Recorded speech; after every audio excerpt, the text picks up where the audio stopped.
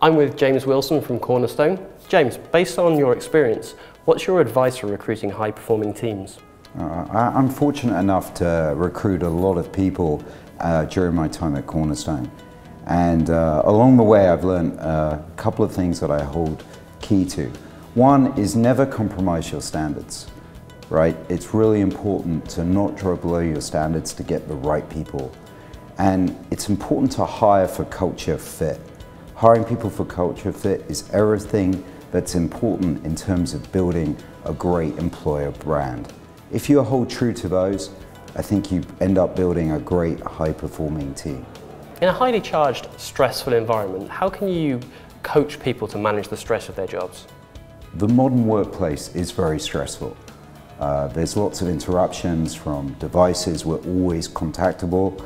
I advise people to take time out, switch off, relax. Most importantly, break the job down.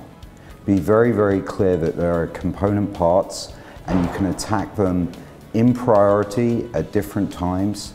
And by doing that and being persistent, you'll get the job done and have a great work-life balance. Okay, and just finally, when managing managers, how do you know when to step in and help out and when to step back? All right, this is tough. It's not easy.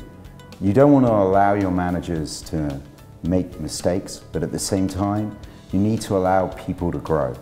There's no magic recipe to this. It's about watching and adjusting to the individual and learning yourself along the way about whether or not their course of action is the right one. And sometimes you need to step in and show when some things haven't worked out in the right result, why it happened and how to adjust to it. But fundamentally, it's about the relationship between you and your managers. Fantastic. Thanks for those insights, James. Really appreciate it. I appreciate it. Thank you very much.